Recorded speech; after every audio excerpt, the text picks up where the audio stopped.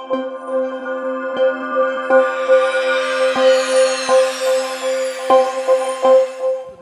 the last part of the panel, which is a discussion section. So I think before we start, just a recap. I think we have been hearing this morning about many interesting concepts that will form part of the futures today, of the future networks. We have been talking about heterogeneous networks, green networks, different spectrum handling models. We have been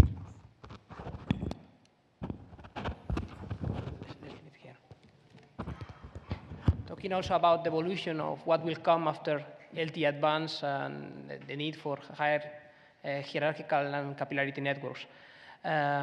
I think it's a very good opportunity now to start this discussion, and we have a panel of experts here, so I encourage everyone to be active on placing questions. Before we start with questions from the floor, I think, Misa, you wanted to make a remark? Yeah, well, you know, I would like to be the black sheep, really, and also, not only experts are here, but actually the experts are in the room. Having heard the talks and you know, having seen the titles of what is coming today and tomorrow, let me say that I think we're doing as a community pretty poorly. Okay, I think we could be doing better than what is happening to date, and I want to quantify this right now, and then I want to ask you why this is the case. Now, we are building clearly a wireless internet. This is what we're doing, okay? Now, we are not the first one to build an internet. There were other people who have done this before. If we zoom back some 70 years, right after World War II, one of the biggest internets on the planet was built, which is the highway system in the United States, because Roosevelt understood. He learned that actually from Hitler, as a matter of fact, that if he wants to get, you know, his goods or troops from point A to point B very quickly, he needs to have a good infrastructure in place. So he started building highways between US cities, which got the cars from city A to city B and back from city B to city A. Now, back then, this was an absolutely unjustified investment into an infrastructure which was hopelessly overdimensioned. But what did it do? It ignited a completely new economy. We're not only talking about the car economy. 1 out of 8 on the planet is working in the car economy today. I'm talking in general about the goods, the flow, the growth of economy, et cetera, et cetera. So back then, overdimensioning, unjustified investment, and an enormous economy grew. Some 40 years later, with the DARPA, et cetera, you know, we started building the internet as we know it today, the electronic, the information internet, and the same happened again. Again, we built a network completely overdimensioned, and it has actually, you know, been keeping in this trend quite a lot. Again, it was an enormous investment cost. People have been digging up trenches, putting cables, et cetera, seemingly unjustified, but again, it kicked off an economy which we know, you know, as the internet economy today. Now, in the wireless domain, we're building the wireless internet, but the only thing we have been talking about the past 20 years today, and if we don't pay attention the next 10 years, is limited, interference limited, capacity limited. For some reason, Shannon still pops up some, you know, 50 years after he came up with all his stuff. I think we have a problem, guys. I think we're not shooting high enough. I think we should really get architectures and technologies in place which don't make us worry anymore too much about the capacity problems, to really ignite this wireless economy, which we are trying to ignite, but it doesn't happen because we are always limiting ourselves. My iPhone, I always have to choose between wireless LAN and 3G or no data network. I don't want to do that. When I use my computer at home, I'm not clicking, now I'm going to use my fiber network, now I'm using my modem. I don't do that. Nobody does it. People in the computer society think about other things, you know, real things which get us moving, applications, revenues, servicing, et cetera, et cetera. Instead, you know, we're always limited by this capacity. So I've shown you today 1 gigabit per second per square kilometer. Let's shoot for 10 gigabits per second per square kilometer, and let's work in an architecture to get it going. Let's lobby to get the frequency bands. Let's work on the on the front ends, which allow us to process 100 megabits per second. Let's work on standardized architectures which go beyond what we have today, and maybe this is going to be 5G. Today I've seen Robert put up 5G. Great, but he backed off. 30 seconds, he took it out again. We need 5G, and maybe 5G is going to be like ETSI M2M, a revolution in the architecture. If you look at the architecture of ETSI M2M, there's a true revolution there. On a single slide, there appears the cellular network and the capillary network, which is wireless LAN, ultra-wideband, Zigbee type of network. On a single architecture slide, this is unprecedented. We need something like this in the 3GPP community. You know, that wireless LAN is embraced, everything, all the radio access technologies are embraced. It's just transparent. Let's get it going. 10 gigabits per second per hertz by 2015, and I think then we're good. And then we can really start talking about the wireless internet. So my question to the audience, why don't we shoot high enough? Thank you very much. Bye. Thank you very much, Misha. I think it's a very interesting question for everyone. So I suggest we open the floor for comments and questions to the panelists. So anyone who has any specific question to start with? Well, if not, I will start with one. We have been talking a lot about the spectrum. It looks to be one of the key things for the networks in the future. Although we know that the capacity has increased from the higher number of cells and will keep the same way in the future. We have been talking about the need of having much dynamic and much flexible way of handling the spectrum within cellular bands, and also using other cellular bands, other non-cellular bands as an opportunistic approach, and secondary licenses, etc. Technology is evolving towards that.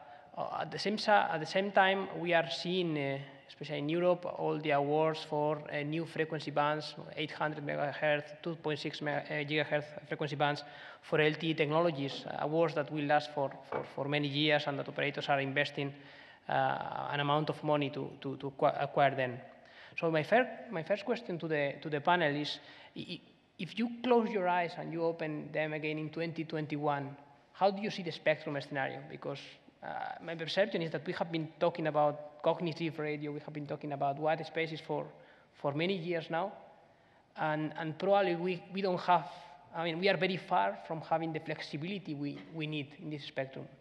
I guess there are some major roadblocks, but I would like to hear your views about how spectrum scenario will look like in 2020 or 2021, and what are the things that need to happen or not happen to get to this point. Can I take that quickly? Yeah, I think so. My gut feeling is that the technology is going to be less of an issue. I think building cognitive, or let's say smart radio technology that will allow you to access the already allocated primary owned spectrum and put it into the network and stitch it into what you already have. Doing that, my gut feeling, is going to be easy. What's not going to be easy is how do you make that feasible to be amenable for investment, and to be amenable for investment, you need a certain degree of certainty of access, meaning you need certain well-defined rules, regulations, and taking care of the political interests and the football that is going to emerge when you try to go in that direction. So it's very, very critical that the policy making has to be A, very well informed, B, has to be very swift. Because if you look at the typical example of digital TV white spaces, right? The whole topic has been in play for more than 6 years now. It started around 2005. The first rulemaking happened in 2008. The most recent one happened in 2010. And even after rulemaking, there is no tangible market product that you are seeing, even though the push is increasingly there now to make it happen. So we as a community, we need to not only create the technology, but we also need to aggressively create system proofs, at-scale proofs that can be pushing the policy agencies to aggressively move forward, right? And I think that's often lacking on the technology side, often lacking in the academic community that does research in these kind of topics. So as much as technology is important, pushing the policy regulators and providing them evidence is also important critical activity that we need to do. So unless that happens, the progress on making more spectrum available could be rather slow, as is already there. But if the customer push is there, if the demand is there, and we need to satisfy the demand, and there's no other easy way, my guess is that also could be another important force to make policy regulation relax. So. By 2020, I think maybe the game will be inversed. So that is my personal feeling, in the sense that today we are trying to get spectrum out of the TV space, and I think by 2020 it may very well be the opposite. But before I come to quantifying or to say why that is the case, I think the major issue is to get the front ends just work flexibly enough, cheaply, small, low power consumption, that they can jump around on frequencies and they can work on variable bands. 100 megahertz is a wide shot, but 20 megahertz. If we just do that, I think we're good, because frequency chunks are just available. We have enough frequency, and to run through regulation to ask for global wide bands, we just see it doesn't work. It's too slow. So it is quicker of digging out trenches and putting cables and making the cells smaller, rather than ask for new spectrum, and the trend is just confirming that. Now, coming back to the TV stuff, I'm not a very big proponent of the TV white space for two reasons. The first reason is that it turns out that if you just harm digital TV or any TV by some 0.5 dB due to your cellular, just due to adjacent interference from your mobile phones, it's a order of magnitude higher revenue loss to the broadcasters, and therefore due to the taxation of the government, than what they get from the cellular systems. Okay, so I've spent a lot of time talking to Ofcom about that, and they have also been very susceptible about it. So we have to be very, very careful of not harming the TV channels which are out there simply because they generate much more revenue than we do. The second point is that it turns out that we have a lot of TV white space where we have actually no need at all to provide capacity, which are not the hotspot, but the so-called not spot. Okay, so in areas like downtown London, downtown Madrid, downtown Barcelona, etc., where we really need the capacity, is where actually the white space is very, very dire. So that is the first thing, the first two things. And the third thing is I think the broadcast community is not sleeping. Okay, and the same way as we are undergoing the wireless revolution and video streaming, etc., I think there will very shortly come a wireless revolution in broadcasting, own TV channels. I'm not sure anybody from France is here, so I lived in France for a year. There's a company called Free, and you can have your own TV channels. Okay, so you yourself can have your own channel, and that is taken off. So I wouldn't be surprised if in 5-10 years, actually, this very fragmented, personalized TV channeling will actually come back on the table, and therefore eat essentially the spectrum which we're trying to offer for our services back to their services. So 2020, let's see. Can I take 1 minute? Yeah, Robert, and after that, William, you would take. Regarding white space, I tend to agree that white space has a little bit the tendency that it is sometimes at places where you actually don't need it. Therefore, I think another very interesting possibility for white space actually can be that one uses LTE infrastructure in single frequency transmission mode actually to broadcast the TV signals. We have done some studies in the United States on that in the San Francisco Bay Area, and it turns out if you use existing site grids, you actually can, I think, use only 30 to 40% of existing TV spectrum to actually provide all the TV channels that are currently broadcasted, and free around 60% of TV frequencies for mobile broadcast. So I think that is actually a very interesting option one should try to pursue further.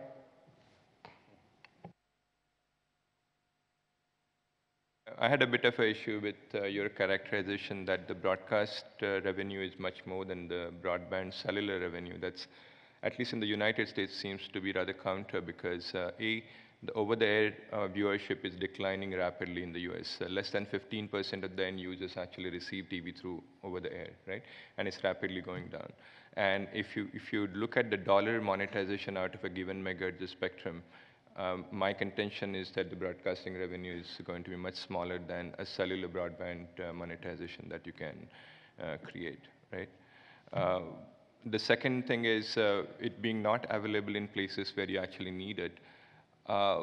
Sure, you can take examples of 4 big metros in the United States, which is San Francisco, Washington, D.C., New York, and say that, yes, available channels at 4-watt power is only 1/6 megahertz channel. But even in places like New York, even in Times Square, when I look at a 40 milliwatt or 100 milliwatt transmission, there are still about 6 to 7 channels available. And that is a substantial amount of spectrum when you want to create additional capacity in indoor settings. If I go to Grand Central Station, if I go to Penn Station, if I go to all areas where there's significant amount of indoor usage, having that additional spectrum which propagates very well through structures, through obstacles, is much better than having a 5.1 gigahertz solution, is my personal contention. So in that sense, white space is still useful. White space, you have to always answer the question at what power you are trying to do secondary usage at. If it's lower power, I think your options start becoming better. So that's us. Well, I would believe on the revenue models as long as it goes via LTE network. That's something very interesting. I didn't know about that. But otherwise, broadcast will always make more money for the simple reason that money comes in from advertisement. Advertisement is linked to the viewers, so it's proportional to the click-through, essentially, the people who enjoy it, rather than the flat rate you offer on the cellular side. But the game changes, I agree, if things go over the LTE network, but that is a great tendency, which probably we should capitalize on much more. Okay. And then, using it indoors, it's, Ofcom doesn't like it, I can tell you. Ofcom, okay, Ofcom. FCC likes it even less, because they introduced, these spatial models, the databases, etc., exactly for that reason. So they would block it out. Anyway, long discussion. Long discussion, yes. Just for pushing this change of model, majority of the TV services that we will see in the future will not be broadcasted over the air. This is my guess. I mean, we are seeing a significant increase in the amount of video traffic in the internet. So the revenue per megahertz use is much lower, in my opinion, in broadcasting and in cellular. So Jaime was asking our vision in 2020. My vision, or better, my dream would be that regulators incentivize the efficiency in the use of spectrum for everybody. And this will be extremely useful, not only for cellular, but for everybody. Today, the businesses that are more intensively using the spectrum is the one that are paying more for the spectrum. That is, I don't know if this is a quite fair way, okay? So even without any technological evolution, even without white spaces, regulator can do many things for having spectrum used better. I mean, neutrality from technology point of view, a significant reordering of the spectrum, especially in some countries. There are many things that can be done for make our life easier. Of course, we have to go for small cells and we have to improve our network. But only from the spectrum we can have, without any technological improvement, many improvement. I've seen now there's a little misunderstanding. I mean, yes, the revenue generated with the wireless spectrum in general is probably about orders of magnitude above the one of the broadcasting. There's no doubt about this, but the one who fight for this spectrum is you, and you have to offer flat rates. That's a problem. If you're on the value chain, if you're Facebook, if you're LinkedIn, if you're YouTube, etc., I agree. Then yes, but these are not the ones who pay directly for that type of spectrum. And this is a problem. This is what I also mentioned in my talk. If you could link that, then there's no further discussion about this. But voila, that's the situation. Thank you very much for your comments. I mean, my personal view about the spectrum in the future, I think, building on top of what Robert mentioned before, I think for example, mobile TV, we have tried to make it work many times, and it have never shown a profitable business case because we are trying to deliver mobile on a spectrum that is so mobile TV for a spectrum that is for wireless communications and mobile communications purely. Now the question is whether if traffic is moving towards more internet-based TV traffic, like we are seeing with phenomena like YouTube, like Netflix, and all these kind of things, whether a more efficient usage of the mobile TV of the TV spectrum, not only by means of white spaces, but by means of wireless communications, to be able to deliver more efficiently the TV traffic and the TV signals using the infrastructure that is already out there from the mobile networks could be a good opportunity or a better opportunity for the next years to come. So continuing with this topic about the spectrum, before we move to another topic, I want to open the question to the floor, where there are some questions or comments. There's a comment there after.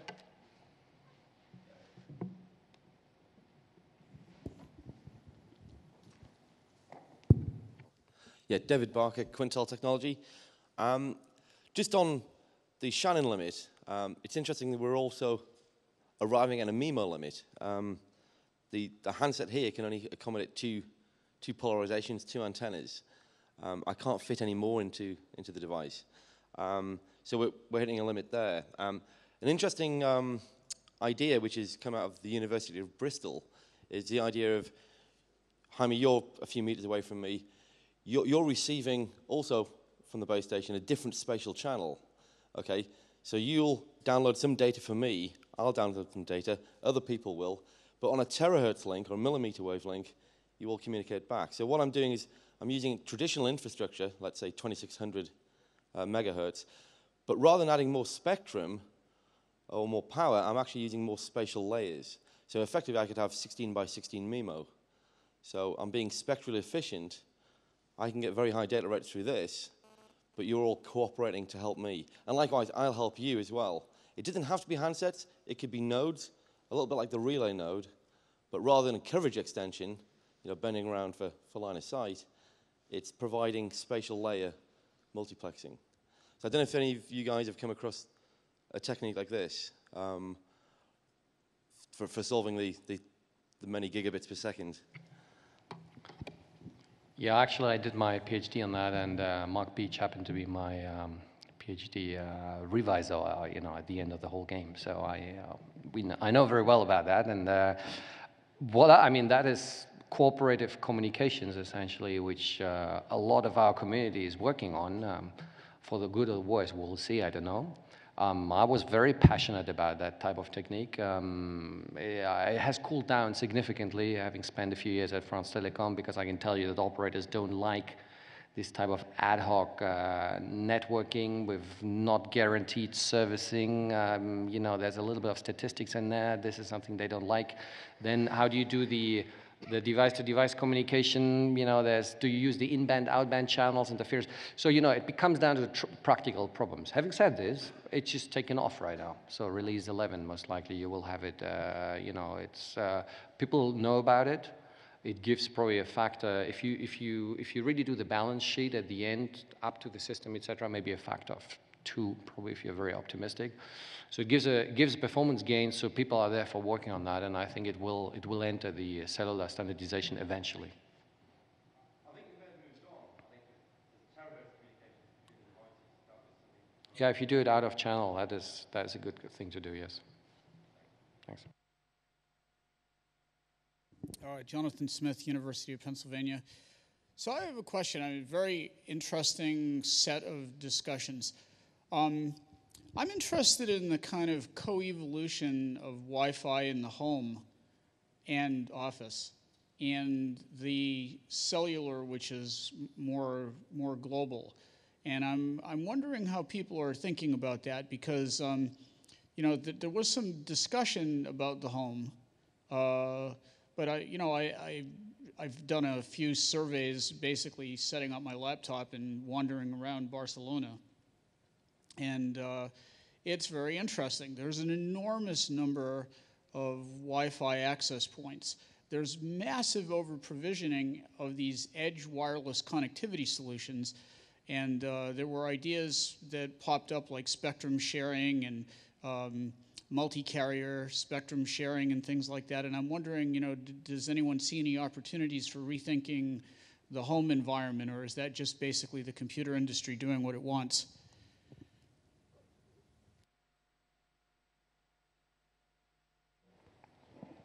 I think this super dense network concept that we presented, I think could definitely compete even in the home market, even though we probably have mainly corporate building, airports, shopping malls, and so in mind.